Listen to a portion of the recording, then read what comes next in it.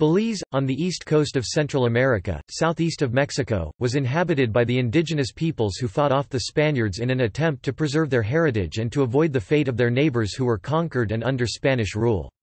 While this was going on, British pirates would rob Spanish merchant ships and navigate through the shallow waters and small islands, even going upriver later to hide their bounty. The indigenous people of Belize did not resist the British like they did the Spanish.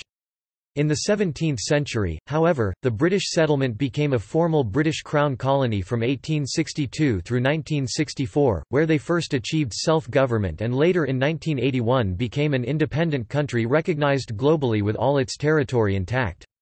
The British brought along with them slaves taken from Congo and Angola during the 18th century.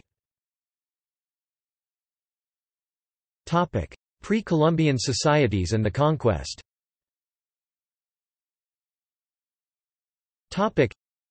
Many Maya were still in Belize when the Europeans came in the 16th and 17th centuries. Archaeological and ethno-historical research confirms that several groups of Mayan peoples lived in the area now known as Belize in the 16th century. The political geography of that period does not coincide with present-day boundaries, so several Mayan provinces lay across the frontiers of modern Belize, Mexico, and Guatemala. The Mayan province of Chetumal, for example, consisted of the northern part of present-day Belize and the southern coast of the Mexican state Quintana Roo. In the south, crossing the present-day frontier between Belize and Guatemala, were the Mopan Maya, and still farther south, the Chol-speaking Manch groups. In central Belize lay the province of Juluwinikab, meaning, "land of foreigners", or "foreign people". This province stretched from New River in the north to Siti River in the south, and from close to the present-day Guatemalan border in the west to the sea. The apparent political center of this province was Tipu, located east of modern Benque Viejo del Carmen. Lamanai, several towns on New River and on Belize River, and Ziban on Sibin River, were included in this province. In the first decade of the 16th century, Juan de Solís sailed northward along the coast of Belize to Yucatán. In 1519 Hernán Cortés conquered Mexico, and Pedro Arias de Villa founded Panama City. Spain soon sent expeditions to Guatemala and Honduras, and the conquest of Yucatán began in 1527. When Cortés passed through the southwestern corner of present-day Belize in 1525, there were settlements of Chol-speaking Manch in that area. When the Spanish pacified the region in the 17th century, they forcibly displaced these settlements to the Guatemalan highlands. The Spanish launched their main incursions into the area from Yucatán, however, and encountered stiff resistance from the Mayan provinces of Chetumal and Juluwinikab. The region became a place of refuge from the Spanish invasion, but the escaping Maya brought with them diseases that they had contracted from the Spanish. Subsequent epidemics of smallpox and yellow fever, along with endemic malaria, devastated the indigenous population. In the 17th century, Spanish missionaries from Yucatán traveled up New River and established churches in Mayan settlements with the intention of converting and controlling these people. One such settlement was Tipu, which was excavated in the 1980s. People occupied the site during pre-classic, classic, and post-classic times, and through the conquest period until 1707. Though conquered by the Spanish in 1544, Tipu was too far from the colonial centers of power to be effectively controlled for long.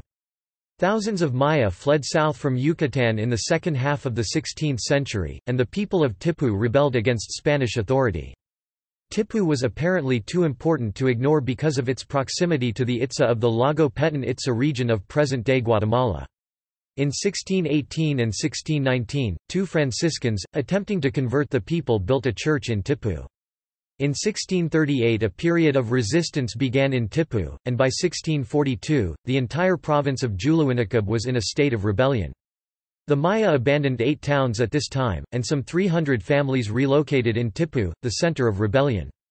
In the 1640s, Tipu's population totaled more than 1,000. Piracy along the coast increased during this period. In 1642, and again in 1648, pirates sacked Salamanca de Bacolor, the seat of Spanish government in southern Yucatán. The abandonment of Bacolor ended Spanish control over the Mayan provinces of Chetumal and Juluwinikab. Between 1638 and 1695, the Maya living in the area of Tipu enjoyed autonomy from Spanish rule. But in 1696, Spanish soldiers used Tipu as a base from which they subdued the area and supported missionary activities. In 1697 the Spanish conquered the Itza, and in 1707, the Spanish forcibly resettled the inhabitants of Tipu to the area near Lago Petan Itza. The political center of the Mayan province of Juluinacab ceased to exist at the time that British colonists were becoming increasingly interested in settling the area. Colonial rivalry between Spain and Britain.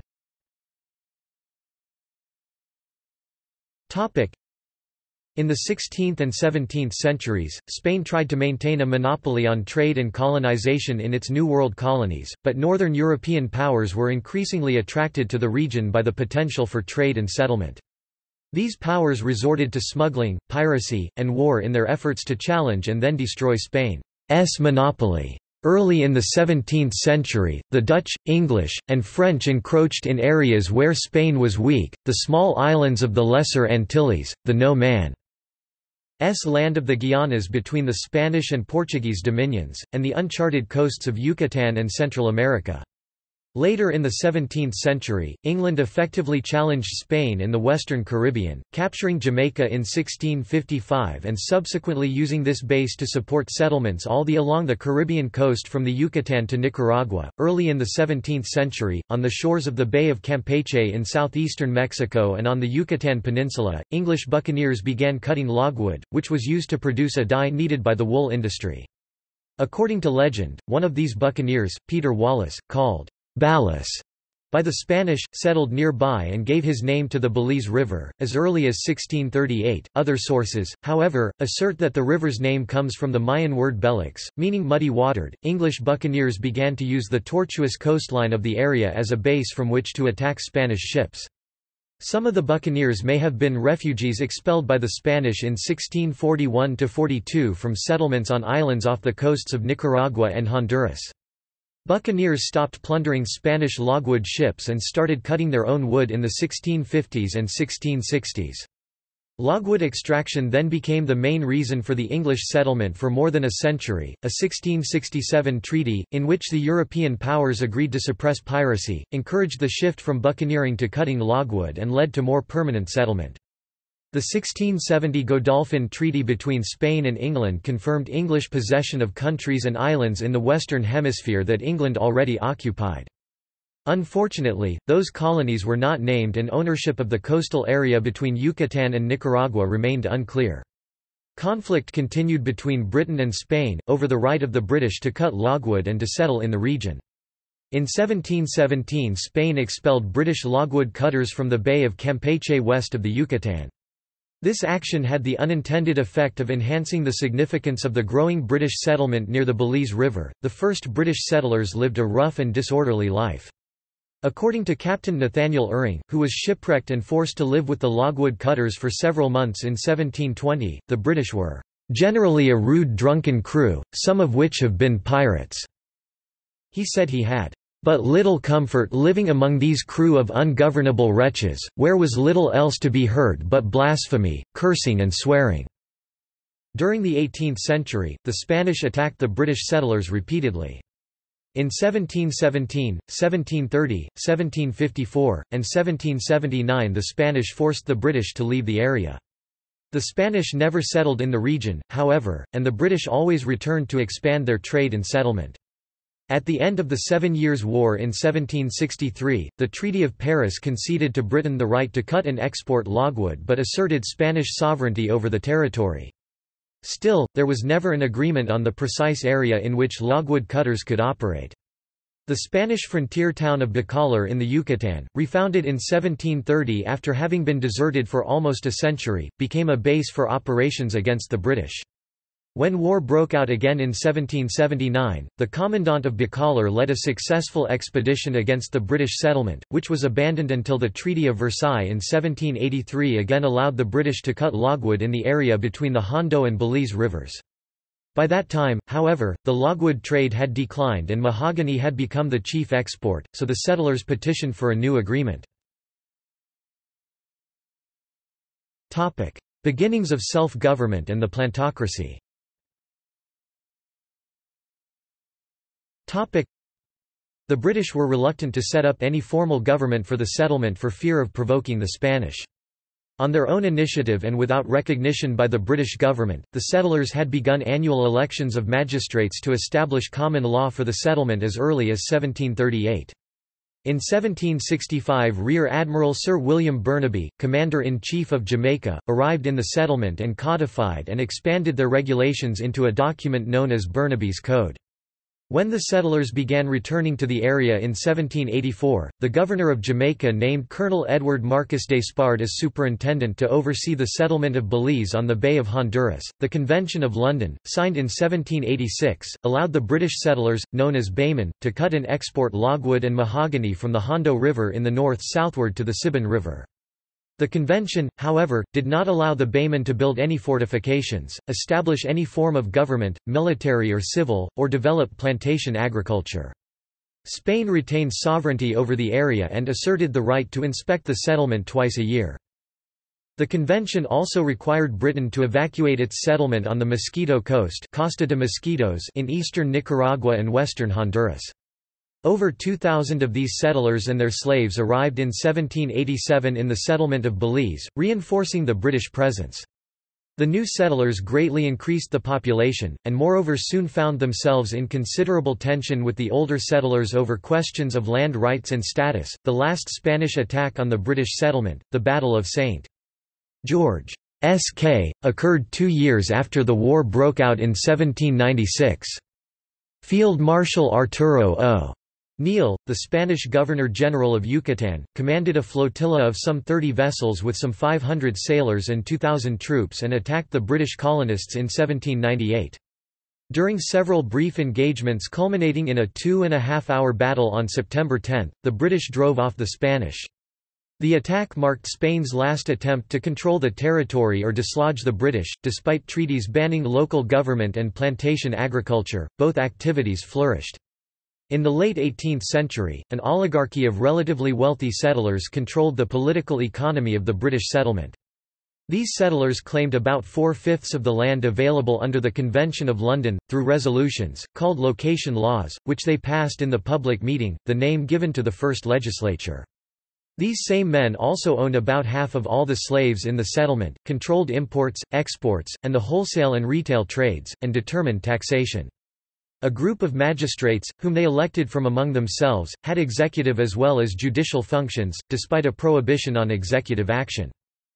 The landowners resisted any challenge to their growing political power.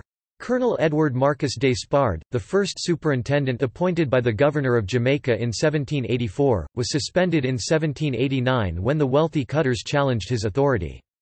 When Superintendent George Arthur attacked what he called the monopoly on the part of the moneyed cutters in 1816, he was only partially successful in breaking their monopoly on landholding. He proclaimed that all unclaimed land was henceforth Crown land that could be granted only by the Crown's representative, but continued to allow the existing monopoly of landownership.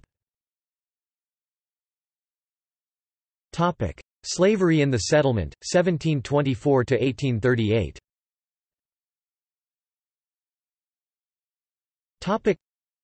Cutting logwood was a simple, small-scale operation, but the settlers imported slaves to help with the work.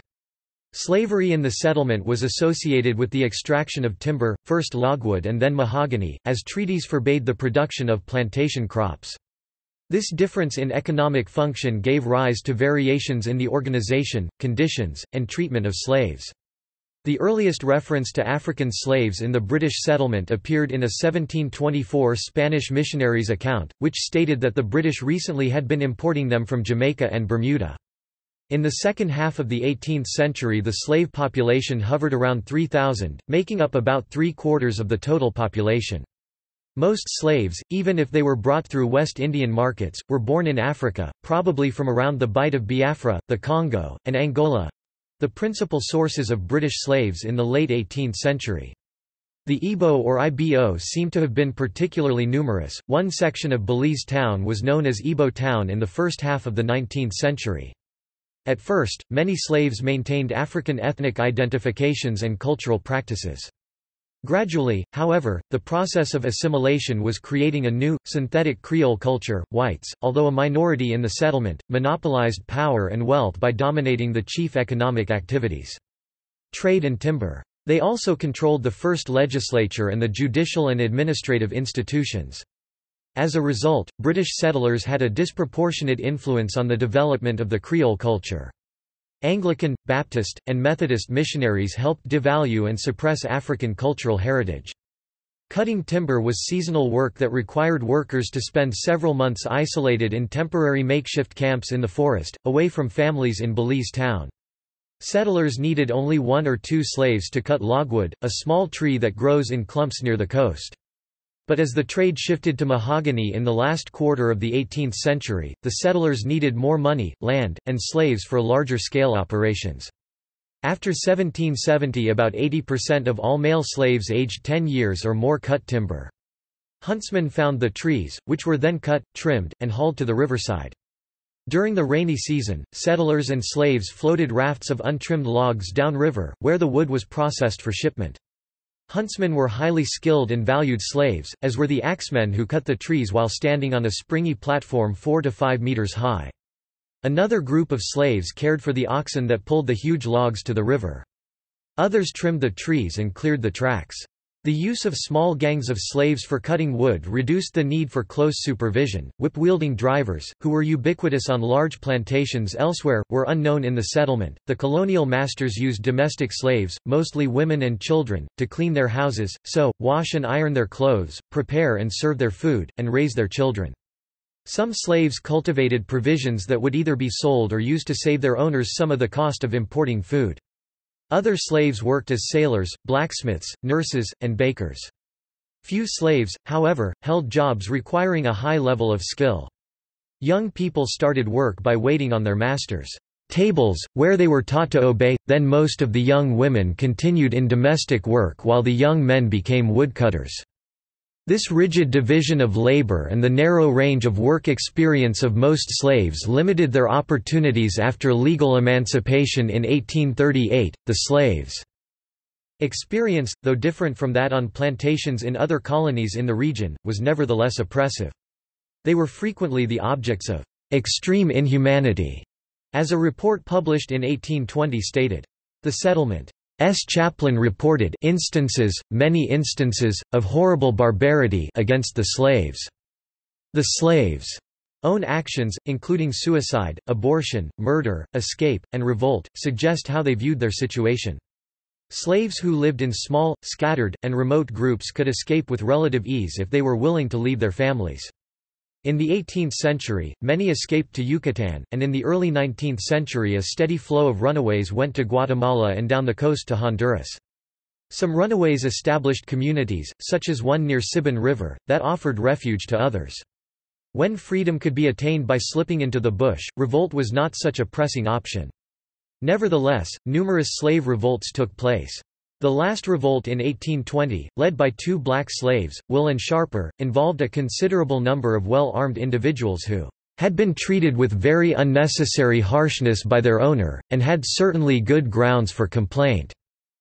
One way the settler minority maintained its control was by dividing the slaves from the growing population of free Creole people who were given limited privileges. Though some Creoles were legally free, they could neither hold commissions in the military nor act as jurors or magistrates, and their economic activities were restricted.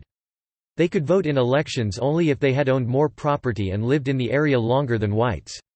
Privileges, however, led many free blacks to stress their loyalty and acculturation to British ways. When officials in other colonies of the British West Indies began giving free blacks expanded legal rights, the Colonial Office threatened to dissolve the Baymen's public meeting unless it followed suit. The "coloured subjects of free condition" were granted civil rights on July 5, 1831, a few years before the abolition of slavery was completed. The essence of society, a rigidly hierarchical system in which people were ranked according to race and class, was well established by the time of full emancipation in 1838. The Act to abolish slavery throughout the British colonies, passed in 1833, was intended to avoid drastic social changes by effecting emancipation over a 5-year transition period. The Act included 2 generous measures for slave owners, a system of apprenticeship calculated to extend their control over the former slaves who were to continue to work for their masters without pay, and compensation for the former slave owners for their loss of property. These measures helped ensure that the majority of the population, even when it was legally freed after apprenticeship ended in 1838, depended on their former owners for work. These owners still monopolized the land. Before 1838, a handful of the inhabitants controlled the settlement and owned most of the people. After 1838, the masters of the settlement, a tiny elite, continued to control the country for over a century by denying access to land, and by promoting economic dependency of the freed slaves through a combination of wage advances and company stores.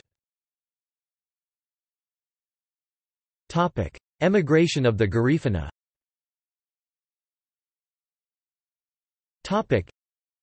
A new ethnic group—the Garifuna, appeared in the early 19th century, at the time when the settlement was grappling with the ramifications of the end of slavery. The Garifuna, descendants of Carib peoples of the Lesser Antilles and of Africans who had escaped from slavery, had resisted British and French colonialism in the Lesser Antilles until they were defeated by the British in 1796. After putting down a violent Garifuna rebellion on St. Vincent, the British moved between 1,700 and 5,000 of the Garifuna across the Caribbean to the Bay Islands, present-day Isla de la Bahia, off the north coast of Honduras. From there they migrated to the Caribbean coasts of Nicaragua, Honduras, Guatemala, and the southern part of present-day Belize. By 1802 about 150 Garifuna had settled in the Stan Creek present-day Dangriga area and were engaged in fishing and farming. Other Garifuna later came to the British settlement of Belize after finding themselves on the wrong side in a civil war in Honduras in 1832. Many Garifuna men soon found wage work alongside slaves as mahogany cutters. In 1841 Dangriga, the Garifuna's largest settlement, was a flourishing village. The American traveler John Stevens described the Garifuna village of Punta Gorda as having 500 inhabitants and producing a wide variety of fruits and vegetables. The British treated Garifuna as squatters. In 1857 the British told the Garifuna that they must obtain leases from the Crown or risk losing their lands, dwellings, and other buildings. The 1872 Crown Lands Ordinance established reservations for the Garifuna as well as the Maya. The British prevented both groups from owning land and treated them as a source of valuable labour. Constitutional developments, 1850–62.